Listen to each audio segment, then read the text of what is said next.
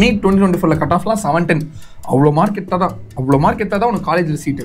Physics வந்து competitive ஈஸியாக இருக்கும். ஏன்னா வந்து நீங்கள் ஸ்டார்டிங்கில் ஃபிசிக்ஸ் வந்து கஷ்டம்னு சொல்லிட்டு படிச்சு நிறைய ப்ராக்டிஸ் பண்ணி இன்னும் ஒரு வாரத்தில் நீட் எக்ஸாம். இல்லை, என்னோட ஃபர்ஸ்ட் இன்ஸ்பிரேஷன் நீங்கள் அண்ணன் தான். இது பையனை பொறுத்த வரைக்கும் என்னன்னா, சரி அதை நான் சொல்கிறத விட நீ சொன்னா தான் நல்லா இருக்கும். Naveen, welcome to the show. Hi Naveen, எப்படி இருக்க? நல்லா இருக்கேன். நீங்க நல்லா இருக்கீங்களா? சூப்பரா கண்ணா. எனக்காக பையன் பாண்டிச்சேரியில இருந்து வந்திருக்கான். நம்ம எப்படி பிரபஞ்சன் பார்த்தோம் தெரியுமா? பிரபஞ்சன் அவனும் தோஸ்து தான், 2 பேரும் ஒரே கேங்கு. கொஸ்டின்ஸ் போடுறதுக்கு மாதிரி I just want you to talk about your self. What is your aim, what was your dream, என்னவா இருந்துச்சு, ஏன் மெடிக்கல் ஃபீல்டில் சூஸ் பண்ண, அண்ட் இப்போ உன்னோட கரண்ட் ஸ்டேட்டஸ் என்னன்றது. ஓகே, என்னோட பேர் Naveen Kumar. ஜிப்மர்ல second year MBBS student. எப்படி வந்து இந்த நீட் ஜர்னி ஆரம்பிச்சிச்சுன்னா, லைக் நான் 10th ஸ்டாண்டர்ட் படிக்கும்போது, so I had an ஆசோலேஷன் between JEE எழுதலாமா நீட் எழுதலாமான்னு சொல்லிட்டு. So then I decided okay NEET எழுதலாம், லைக் டாக்டர் ஆகி லைக் ஒரு மாதிரி லைக் லைஃப் சேவ் பண்ணோம் அப்படி இப்படின்னு சொல்லிட்டு ஓகே நீட் எடுக்கலாம்னு சொல்லிட்டு நீட் எடுத்தாச்சு. ஸோ தென் 11th 12th CBSEல சேர்ந்தேன். தென் 2 வருஷம் ஃபுல்லாக வந்து படித்தது மட்டும் தான், பெருசாலாம் எதுவும் பண்ணல. தென் 2023 நீட் எழுதினேன், 700 வந்துச்சு. தென் ஜாயின் இன்டு ஜிப்மர். அவ்வளவுதான். கேட்கும் போது ஷார்ட்டா சொல்லிட்டேன். எனக்கு வந்து கேட்கும் போது இட்ஸ் லைக் சம நாஸ்டால்ஜிக்கா இருந்துச்சு. என்ன பண்ண அந்த லாஸ்ட் 1 வீக் இருக்கு தெரியுமா, it will be so much stressful actually. அந்த ஸ்ட்ரெஸ் நான் கோ த்ரூ பண்ணியிருக்கேன். I know the pain. நானும் தான். நம்ம 2 பேரும் கோ த்ரூ பண்ணியிருக்கோம். எல்லாரும் தான் கோ த்ரூ பண்ணியிருக்கோம். அண்ட் அந்த ஸ்ட்ரெஸ்ஃபுல்லான period what should they to இந்த 7 நாள், அந்த 7 நாட்கள்னு சொல்லுவாங்க.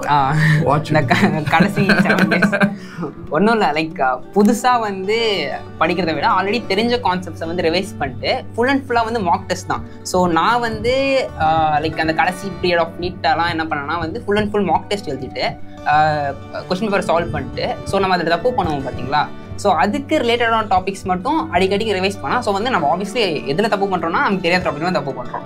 ஸோ எந்த டாபிக் தப்பு பண்ணுறோமோ அதை மட்டும் அப்படியே ரிவைஸ் பண்ணிட்டு போயிட்டு இருந்தா லைக் பர்ஃபெக்டாக இருக்கும். ஸோ அந்த லைக் இந்த 7 days வந்து ஃபுல்லாக கொஸ்டின் பேப்பர் சால்வ் பண்ணிட்டு தப்பு பண்ண டாபிக்ஸ் இன் அண்ட் அரௌண்டெல்லாம் கவர் பண்ணிட்டு, தென் நீட்டுக்கு ஒரு 2 days இல்லை 1 day முன்னாடி 2 days ஓகே ப்ராப்ளி 2 days தரலாம், 2 days முன்னாடி மட்டும் ஒரு கம்ப்ளீட் ரிவிஷன் பண்ணிட்டு போனால் கரெக்டாக இருக்கும்.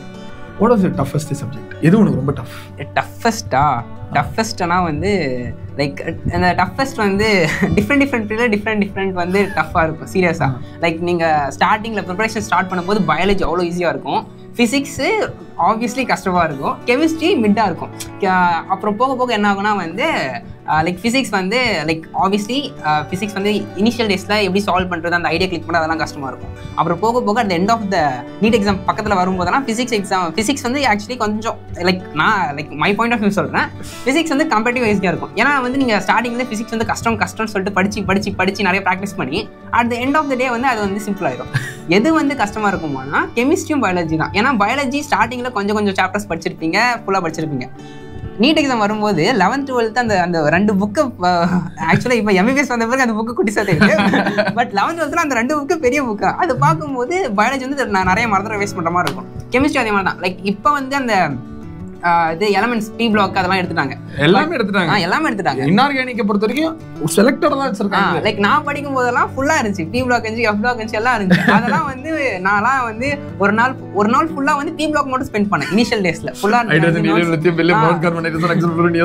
மனப்பாடம் பண்ண வேண்டாம் நான் உன்ன மாதிரி. அதெல்லாம் சின்ன வயசுல. இங்க வந்து ப்ராப்பரா ரியாக்ஷன்ஸ் அதெல்லாம் படிக்கணும்ல, அதெல்லாம் வந்து பண்ணும்போது அதெல்லாம் ரொம்ப ஆக்சுவலா அந்த கெமிஸ்ட்ரியில வந்து எனக்கு அந்த இன்ஆர்கானிக் வந்து தலைவலியா இருக்கும். உனக்கு இன்ஆர்கானிக் தான் டஃப் சீரியஸா.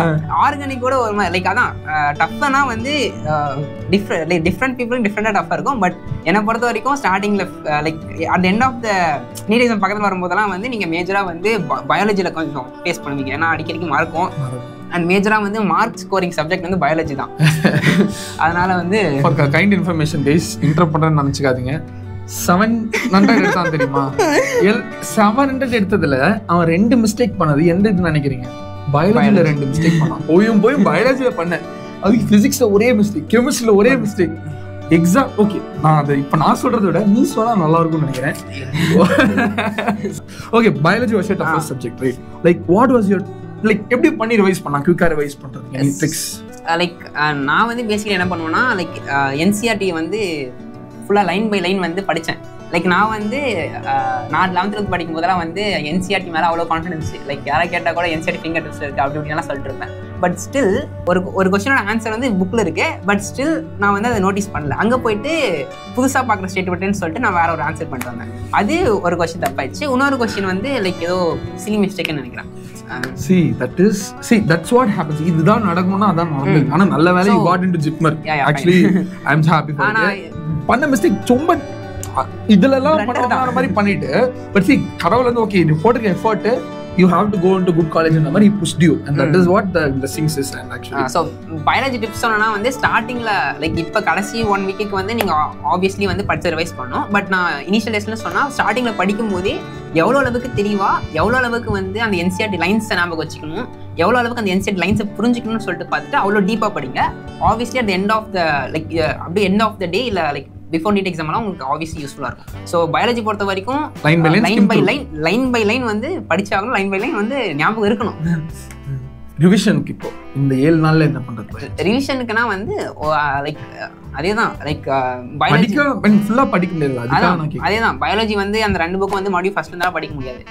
உங்களுக்கு தெரியும் லைக் கொஸ்டின் பேப்பர் சால்வ் பண்ணா உங்களுக்கு தெரியும் எந்த டாபிக் வந்து வீக்கா இருக்குன்னு சொல்லிட்டு. ஸோ அந்த டாபிக் மட்டும் செலக்டிவா படிக்கிறது actually and also skim through பண்றது முடிஞ்ச அளவுக்கு யூஸ் பண்ணுங்க. அவன் லைன் பை லைன் சொல்ல வருது, it's like not reading line by line, this is that, just go through it. அது இன்னும் உங்களுக்கு ஒரு எஃபெக்டிவ் பூஸ்ட் கொடுக்கும் லாஸ்ட் மினிட். எல்லா டாபிக்ஸும் அவர் சொன்ன மாதிரி ஸ்கிம் த்ரூ பண்ணிட்டு லைக் நீங்க டிஃபிகல்ட்டா ஃபீல் பண்ற சப்ஜெக்ட்ஸை லைக் லெசன்ஸை மட்டும் ப்ராப்பரா படிச்சா like you want the probability of making mistakes will be less. Actually சூப்பரா சொன்னடாகனா like coming to the game changing thing of this video, like what is your prediction for NEET 2025 paper ஈஸியா இருக்குமா இருக்காதா? Obviously வாய்ப்பு இருக்கா இல்லையா? அதுக்கான அறிகுறி ஏதாவது தெரியுதா தெரியல. லைக் இருக்கிற காம்படிஷன் வச்சு பார்க்கும்போது ஐ திங்க் ஸோ லைக் அவங்க மேபி எக்ஸாம் வந்து இன்னும் கொஞ்சம் டஃபர் ஆக்கிற வாய்ப்பு இருக்கு. ஸோ ஏன்னா லைக் இருக்கிற காம்படிஷனுக்கு லைக் ஒரு 720 எடுத்தா obviously NEET paper prepare ego hurt ஆக தான் செய்யும். எனக்கு என்னமோ ஹர்ட் ஆகிற மாதிரி தெரியலையே. ஸோ வந்து maybe 25 paper like you should be very conscious. அப்புறம் நீங்களும் கொஞ்சம் ப்ராப்பரா எஃபர்ட் போடணும். மேபி கஷ்டமா இருக்கும். Maybe that is his point of view. And தலைவர் சொல்றது yeah maybe that is 20-30 10% chance or 20% chance or like that. But still நான் சொல்ல வர வேண்டியது கஷ்டமா இருக்கும் ஈஸியா இருக்கும், பலனை செய், அவ்வளவுதான். இல்ல செயலை செய். ஓகே. சோ நான் சொல்ல வரது என்னன்னா பேப்பர் கஷ்டமா இருக்கும் ஈஸியா இருக்கும், பட் ஸ்டில் நீங்க செய்ய வேண்டிய விஷயம் ப்ராப்பரா செஞ்சா போதும். செயலை செய் பலனை எதிர்பார்க்காதே அப்படின்றாங்க. But what I would say is, see, yes, Naven told one point, that is 5% chances of being tough. 5-10% chance தான். But what majority of people are guessing is that, நான் கேட்டேன் ஒரு 7 பேர் இன்டர்வியூ எடுத்துருக்கல, நிறைய பேர் சொல்றது maybe the paper will be easy again. Because நீ சொன்ன மாதிரி அவனுக்கு என்டிஏ நடத்துறவனுக்கு ஈகோ ஹர்ட் ஆகிற மாதிரி தெரியல. ஏன்னா எப்படி சொல்றேன்னா first NEET 2020 1% got 720 I guess. First person Soyab after I guess so Soyab something வரும். He was the first person to get 720 along with one girl. அதுக்கப்புறமா பேப்பர் டஃப் ஆக்கணும்னா இல்ல ஓகே அதை விட கொஞ்சம் ஈஸி ஆக்கணும். 21 ஈஸியா இருந்துச்சா 22 கொஞ்சம் ஈஸி ஆக்கணும். ஓகே பெட்டர் கொஞ்சம் ஈஸி ஆக்கணும். அதுலேயே 720 வந்துச்சு. 23 அநியாயத்துக்கு ஈஸி ஆக்கணும். பிரபஞ்சன் நீ எல்லாரும் பண்ண பேப்பர் ரொம்ப டம்மி கொஸ்டின் தான் கேட்டான்னு கேள்விப்பட்டேன். இந்த பேப்பர் 24 மட்டமாக்கணும். இந்த வருஷம் நான் என்ன எக்ஸ்பெக்ட் பண்றேன்னா இன்னும் தரமட்டமாக்கிடுவான்னு. ஏன் சொல்றேன்னா அவன் பேப்பர் பண்றது நம்ம எப்படி சொல்றது, it's not preparing paper for person who study 11th and 12th. அவன் பேப்பர் ப்ரிப்பேர் பண்றது ஒருத்தன் 12th போர்டு எக்ஸாம் முடிச்சுட்டு வந்திருக்கான், அவனுக்கு பேப்பர் ஈஸியா இருக்கணும்னு அவன் ப்ரிப்பேர் பண்றான். வாட் யூ வுட் டெல், இது இருந்தா போதும்டா சூப்பரா பண்ணிடலாம்டா. இந்த ட்ரிக் எனக்கு ரொம்ப பர்சனலா யூஸ் ஆச்சு, அந்த ட்ரிக்கை நீ யூஸ் பண்ணிக்க வேண்டாம் கண்ணுங்களா. டே கண்ணா பேப்பர் டஃபோ ஈஸியோ பசங்க நீட்டை முடிச்சுட்டு கீழே கமெண்ட் பாக்ஸ்ல போடுவாங்க. மேபி நீ கூட வின் பண்ணலாம், பட் ஐ ஹோப் ஈஸியா தான் இருக்கும்னு நினைக்கிறேன், நம்புறேன். அதுதான் நடக்கும். NEET 2025 will be easy. கண்ணுங்களா தைரியமா படிங்க. அண்ட் டஃபோ ஈஸியோடா பசங்க நீட்டை நல்லா பண்ணும். நீ கண்டிப்பா பர்சனலைஸா நிறைய யோசிச்சிருப்ப, டெக்ஸ்ட் பண்ணிருப்ப, அதுல எது உங்க ஃபேவரட் ட்ரிக், எது உங்க காப்பாத்துச்சு, அந்த விஷயம் அந்த படத்தை இங்க இருக்கு போட்டுக்காங்க. Fine simple. அதாவது லைக் எல்லாரும் வந்து நீட் எக்ஸாம் முன்னாடி என்ன பண்ணலாம்னு சொல்லிட்டு பேசியிருப்பாங்க. ஸோ எரர் நோட் மெயின்டைன் பண்ணுறதா இருக்கட்டும், மல்டிபிள் ரிவிஷன்ஸ், ஃபார்முலா ஷீட்ஸ் அப்படி இப்படின்னு சொல்லிட்டு கொஸ்டின் சால்வ் பண்ணுறது அப்படின்னு சொல்லிட்டு. ஸோ மோஸ்ட் ஆஃப் தேம் உங்களுக்கு தெரிஞ்சிருக்கும். நான் என்ன சொல்ல விரும்புகிறேன்னா வந்து நீட் எக்ஸாம் அப்போ லைக் உங்களோட ப்ரெசன்ஸ் ஆஃப் மைண்ட் எப்படி இருக்குது, நீங்கள் எப்படி டைம் மேனேஜ்மெண்ட் பண்ணுறீங்க, ஸோ அது வந்து இன்னொரு க்ரூஷியல் பார்ட். ஸோ வந்து சப்போஸ் வந்து நான் ஜென்ரலாக வந்து பயாலஜி ஆரம்பிப்பேன், கெமிஸ்ட்ரி, ஃபிசிக்ஸ். ஸோ இதுதான் என்னோட ஃப்ளோ. ஸோ இது என்ன ஆகுனா வந்து நீங்கள் கொஸ்டின் சால்வ் பண்ணிருப்பீங்க, திடீர்னு வந்து ஒரு கொஸ்டின் வந்து நீங்கள் பார்க்குறீங்க, உங்களுக்கு வந்து ஆன்சர் தெரியல, லைட்டாக கொஞ்ச நாள் யோசிக்கிறீங்க, அப்புறம் இன்னும் வரலைன்னா நீங்கள் வந்து அப்படியே அந்த கொஸ்டின் அவாய்ட் பண்ணிட்டு அந்த கொஸ்டினை மறந்துட்டு மற்ற கொஸ்டின் சால்வ் பண்ண ஆரம்பிச்சிடணும். ஏன்னா அந்த கொஸ்டின் வந்து வரல தெரியல அப்படின்னு சொல்லிட்டு அதை யோசிச்சு அதுலேயே டைம் வேஸ்ட் பண்ணிங்கன்னா லைட்டாக வந்து உங்களுக்கு கான்ஃபிடன்ஸ் லைட்டாக குறையும். ஸோ சப்போஸ் ஒரு கொஸ்டின் பார்க்குறீங்க, லைட்டாக உங்களுக்கு ஒரு ஆசிலேஷனாக இருக்குது, கன்ஃபியூஸாக இருக்குன்னா அப்படியே வந்து விட்டுட்டு அடுத்த கொஸ்டின் மூவ் ஆகிருங்க. அதெல்லாம் எல்லாமே ஃபுல்லாக சால்வ் பண்ணிட்டு தென் மறுபடியும் வரும்போது மேபி உங்களுக்கு வந்து அந்த கொஸ்டினுக்கு ஆன்சர் வந்து கிடைக்கலாம். ஏன்னா நீங்கள் வந்து ஃபஸ்ட்டு கொஸ்டின் படிச்சுட்டு நெக்ஸ்ட் கொஸ்டின் மூவ் ஆகிடுவீங்க. ஆனால் லைக் நான் என்ன நினைக்கிறேன்னா சப்கான்ஷியஸாக அந்த கொஸ்டின் வந்து உங்கள் மைண்டில் வந்து மேபி ஓடிக்கிட்டே இருக்கும். ஸோ வந்து அந்த லைக் நான் வந்து நீட் எக்ஸாம் எழுதும்போது எல்லா கொஸ்டின் அட்டன் பண்ணிட்டேன். ஆனால் வந்து நான் ஃபஸ்ட் டைம் லைக் நான் பயாலஜி, கெமிஸ்ட்ரி, ஃபிசிக்ஸ் சால்வ் பண்ணும்போது நான் வந்து ஒரு 7-8 கொஸ்டின் வந்து விட்டுட்டு எல்லாம் சால்வ் பண்ணிட்டு மறுபடியும் ஃபர்ஸ்ட்லேருந்து வரும்போது ஒரு 5 கொஸ்டினுக்கு எனக்கு ஆன்சர் தெரிஞ்சிச்சு. 5 கொஸ்டினுக்கு ஆன்சர் சால்வ் பண்ணிட்டேன். மீதி 4 கொஸ்டின் தான் வந்து கொஞ்சம் ஆசிலேஷனாக போட்டேன். அதில் சிலது தப்பாச்சு, சிலது கரெக்ட் ஆயிடுச்சு. அவன் சொன்னதை ஃபாலோ பண்ணுங்க. Time management is crucial. இது பையனை பொறுத்த வரைக்கும் என்னன்னா, சரி அதை நான் சொல்றதை விட நீ சொன்னாதான் நல்லா இருக்கும். Thing is, how was the day before NEET exam? What was your routine? தூக்கம் வந்துச்சா? இல்ல தூக்கம்லாம் வரல. Like தூக்கம்லாம் full adrenaline rush. தூக்கம்லாம் வரல. எனக்கும் வரல. லைக் நான் வந்து லைக் என்னோட இன்ஸ்டியூட்ல இருந்து நான் வந்து லைக் 2 நாள் முன்னாடியே வீட்டுக்கு அனுப்பிச்சிட்டாங்க. வீட்டுக்கு வந்துட்டு நான் வந்து வீட்டில் தான் ரிவைஸ் பண்ணிட்டு இருந்தேன். தென் வந்து முன்னாடி நாள் தூக்கம் வந்து ஆக்சுவலாக வந்து லைட்டாக கொஞ்சம் பயமா இருந்துச்சு. எல்லாம் சால்வ் பண்ணிட்டோம், ரிவைஸ் பண்ணிட்டோம், பட் ஸ்டில் வந்து ஒரு மாதிரி ஒரு குட்டி பதட்டம் இருக்கும் பார்த்தீங்களா, அதனால ஒரு மாதிரி லைட்டாக தூக்கம் வரல. பட் நல்லா தூங்கிட்டேன். அடுத்த நாள் காலைல எழுந்திரிச்சிட்டு தென் மைண்ட் டிஸ்டர்பன்ஸ் எதுவுமே இல்லை. லைக் லைட்டாக ஒரு மாதிரி ஆங்ஸைட்டியாக இருந்துச்சு, பட் ஸ்டில் ஒரு அளவுக்கு மேனேஜபிளாக இருந்துச்சு. பீஸ்ஃபுல்லாக போயிட்டு லைக் மெயின் திங் வந்து நீங்கள் நீட் எக்ஸாம் எழுத மாதிரி எதுவுமே ஸ்ட்ரெஸ் ஆகக்கூடாது. கரெக்ட். பதட்டப்பட்டா எல்லாமே முடிச்சு. அதனால வந்து எவ்வளோ அளவுக்கு வந்து காமாக இருக்கணுமோ அப்படி இருக்கணும். லைக் நான் வந்து பர்சனலாக வந்து லைக் லைட்டாக பயம் இருந்துச்சு, லைட்டாக ஆங்ஸைட்டி இருந்துச்சு, பட் ஸ்டில் எக்ஸாம் ஹாலுக்குலாம் போயிட்டு ப்ராப்பராக தைரியமாக செஞ்சுட்டு வந்தாச்சு. எப்போ டைம் எப்போ முடிச்சேன்னா வந்து நான் வந்து எப்பவுமே வந்து கொஸ்டின் சால்வ் பண்ணிட்டு சொல்லு வெயிட் பண்ணிட்டு இருக்கேன். क्वेश्चन ஃபுல்லா சால்வ் பண்ணிட்டு தென் OMR क्वेश्चन ஃபுல்லா சால்வ் பண்ணி தென் OMR ஷேர் பண்ணுவேன். ஃபில் பண்ணிட்டு தான் பண்ணுவேன். ரைட். லைக் நான் வந்து அந்த क्वेश्चन பேப்பர்லயே வந்து ஒரு டாட் வச்சிருவேன். லைக் ஆன்சர் வந்து கண்டுபிடிச்சிட்டு டாட் வச்சுட்டு போயிடுவேன். அடுத்து மறுபடியும் வந்து தனியா எல்லாமே முடிச்சுட்டு OMR ஷீட் எடுத்து லைனா 150 क्वेश्चनனா லைனா 150 क्वेश्चन ஷேர் பண்ற மாதிரி. ஸோ நான் அப்போலேருந்தே வந்து ஷேட் பண்ணுறது ப்ராக்டிஸ் பண்ணுறதுனால அதிலலாம் அவ்வளோ மிஸ்டேக் பண்ண மாட்டேன். ஸோ வந்து எல்லாம் லைக் நான் சொன்னேன் பார்த்தீங்களா, ஃபஸ்ட் டைம் சால்வ் பண்ண ஒரு 8 கொஸ்டின் விட்டுட்டேன், 7-8 கொஸ்டின் விட்டுட்டுன்னு சொல்லிட்டு. ஸோ அந்த 7-8 கொஸ்டினை விட்டுட்டு மற்றதெல்லாம் ஷேட் பண்ணிட்டு டைம் பார்க்குறேன். எனக்கு ஸ்டில் இன்னும் ஒரு 30-40 மினிட்ஸ் இருந்துச்சு. எங்கேயாவது லைட்டாக ட்ரிக் வச்சிருப்பாங்க. ஸோ கொஸ்டினை வந்து ப்ராப்பராக not important what like not a part of நாட்னு கொடுக்குறது நல்லா இருக்கும். கொஸ்டினை வந்து லைக் பயாலஜி சால்வ் பண்ணும்போது ரொம்ப கான்ஃபிடென்ட் இல்லாமல் சோதனமாக இருக்கணும்டான்னு சொல்லிட்டு பார்த்து கொஸ்டின்ஸ் அனுபவத்தில் பேசுகிறான். பார்த்து கொஸ்டின் படிச்சுட்டு ஆன்சர் பண்ணா. சரி, okay. Y JIPMER over reams?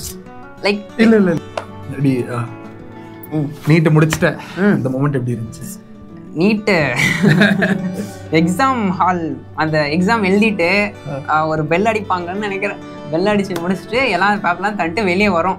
2 வருஷம் சும்மா இல்லை, 2 வருஷம் எந்த ஒரு டிஸ்ட்ராக்ஷன் எதுவுமே இல்லாமல் படித்தது. 2 வருஷம் நீட்னு சொல்லிட்டு அதுக்காகவே வந்து ரொம்ப டெடிக்கேட்டடாக இருந்து பல விஷயங்களை சாக்ரிஃபைஸ் பண்ணி படித்தது. ஓகேங்களா? அது முடிச்சுட்டு வெளியே வரும்போது அப்படியே ஒரு பாரமே இறங்குற மாதிரி இருக்கும். டே கண்ணா, tell me a last few words for motivation for NEET 2025 aspirants. எழுத போறாங்க, 7 நாள் தான் இருக்குது, நச்சுன்னு நறுக்குன்னு சொல்லிட்டோம். சிம்பிள். சில பேர் லைக் 2 வருஷம் வந்து படிச்சிருப்பீங்க, சில பேர் மேபி ரிப்பீட் பண்ணி, சில பேர் ரீரீட் எல்லாம் பண்ணி படிச்சிருப்பீங்க. ஸோ இவ்வளோ நாளும் கஷ்டப்பட்டாச்சு. ஸோ இன்னொன்று லாஸ்ட் 7 days. ஸோ இந்த 7 days நீங்கள் வந்து ப்ராப்பராக வந்து அதே டெடிக்கேஷனோட அதே டிட்டர்மினேஷனோட முடிச்சிட்டிங்கன்னா அது நடக்கும். பசங்க பாக்குறாங்க, நவீன நான் சொல்லிட்டாரா, நான் அப்படியே நரம்பெல்லாம் புடச்சுக்கிட்டு வந்து முன்னாடி ஜூனியரா வந்து உங்க கூட செல்ஃபி எடுப்பேன். ஜிப்மர்ல சேர்ந்தா கண்டிப்பா மீட் பண்ணலாம். கண்டிப்பா நடக்கும். டே கண்ணுங்களா, சர்னிஃபைட் ஸ்குவாட் நடக்கும். இவனை ஜிப்மர்ல நீங்க போய் பாப்பீங்க. பாசிட்டிவா யோசிங்க, பேப்பர் ஈஸியா வரும். இவன் வந்து ஒரு பாயிண்ட் ஆஃப் வியூ தான் சொன்னான் டஃபா வரும்ன்றது. அவன் சொன்ன டைம் மேனேஜ்மெண்ட்டை யூஸ் பண்ணுங்க. a lot of ஜாலியா இருங்க. லாஸ்ட் 7 days ஸ்ட்ரெஸ் ஆகாதீங்க. அதனால சரி லைக் அதை விட பெரிய காலேஜ் சேரணும்னு சொல்லிட்டு நான் வந்து லைக் நீட் ப்ரிப்பரேஷன் ஸ்டார்ட் பண்ணும்போது என்னோட மேஜர் டார்கெட் வந்து ஜிப்மரா தான் இருந்துச்சு. சத்தியமா சொல்றியா? சத்தியமா சொல்றேன். ஏன்னா வந்து நான் 22 பேட்ச் 21 பேட்ச் நினைக்கிறேன். அவங்களுக்கால வந்து கட் ஆஃப் வந்து 690. ஸோ நான்லாம் நீட் படிக்கும்போது என்னோட மேஜர் டார்கெட் வந்து 690 எடுத்தா போதும் அந்த மாதிரி தான் இருந்தேன். லைக் அதனால வந்து லைக் ஜிப்மர் போகணும்னு சொல்லிட்டு அப்பயிருந்தே ஆசை. இந்த டிரான்ஸ்போர்ட் சும்மா side but still like JIPMER போகணும்னு சொல்லிட்டு சின்ன வயசுலேயே ஒரு ஆசை. அதனால தான் ஜிப்மர் போன ஆசைப்பட்டேன், போயிட்டேன். அவ்வளவுதான். அதாவது இவங்க அண்ணனுக்கு தான் தேங்க்ஸ் சொல்லணும். அண்ணன் எப்படின்னா பாருங்க, இவன் ஒரு பெரிய பிளேயரா இருக்கட்டும், கிட்டார் பிளேயரா இருக்கட்டும், அதெல்லாம் இங்க போட்டு கொடுத்துட போறான். அதெல்லாம் தெரிஞ்சு கரெக்டா அழகா ஜிப்மர் போனேன். அங்க ஒரு பேண்ட்ல ஒரு பெரிய கீ பிளேயரா இருக்கான். இதெல்லாம் யோசிக்கும் போது எனக்கே சந்தோஷமா இருக்கு. அதே மாதிரி எங்க அண்ணன் ஆல்ரெடி வந்து நீட் கிராக் பண்ணி எம்எம்சி சேர்ந்ததுனால லைக் நான் நீட் படிக்கும் போது நான் அந்த 2 years இருந்துச்சு பாத்தீங்களா, அந்த 2 yearsல நான் ப்ராப்பரா கைட் பண்ணது, நான் லோவா இருக்கும் போது லைக் மோட்டிவேட் பண்ணது எங்க அண்ணன். ஆக்சுவலி என்னோட ஃபர்ஸ்ட் இன்ஸ்பிரேஷன் எங்க அண்ணன் தான்.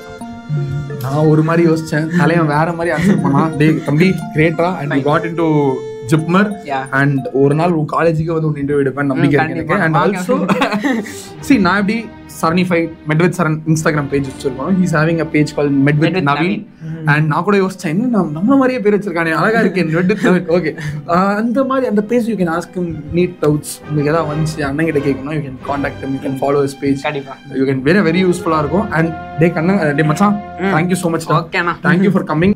டேய் கண்ணுங்களா, டேய் கண்ணுங்களா, கிராக் பண்றோம், மாஸ் பண்றோம், வாழ்க்கையில ஒரு விஷயம் முடிச்சிட்டோம்டா. கையில பிடிக்க முடியாது. அப்ப பிடிச்சதான் அந்த கிட்டாரை வாசிச்சு தெரியும் அமெரிக்காவுக்கு வேணாமே இருக்காங்க. ஆப்வியஸ்லி வாய்ப்பு இருக்கா இல்லையா, அதுக்கான அறிகுறி ஏதாவது தெரியுதா தெரியல, அதுக்கு போற நீ சொல்லு. சோ அந்த மோட்டிவேஷன் அவ்வளவுதான். நான் ஜிப்மர் பத்தி முடிஞ்சா கேட்டேனடா மோட்டிவேஷன். இப்பதான் டயலாக் மாடி அப்படியா? சரி ஓகே. ஓ ஹேர் இவன் இருக்கானே, இவன் ஹேரும் இவனும். சரி ஓகே ஆரம்பிக்கலாம். இது மோட்டிவேஷன். இன்னும் பயங்கரமா ஃபயரா கூட நம்ம பசங்க எல்லாம் அப்படி ரத்தம் தெடிக்க நாடி நேரம்லாம் பிடிக்க நவீன நான் சொல்லிட்டாரு, நான் செய்ய போறேன்டா, அவரு மாதிரியே நான் ஜிப்மர் போக போறேன்டா. நிறைய பண்ணுங்களா, please do follow and also subscribe to our channel. எல்லாமே பாசிட்டிவ் நடக்கும், நல்லதே நடக்கும், கடவுள் இருக்காரு, நடக்கும்.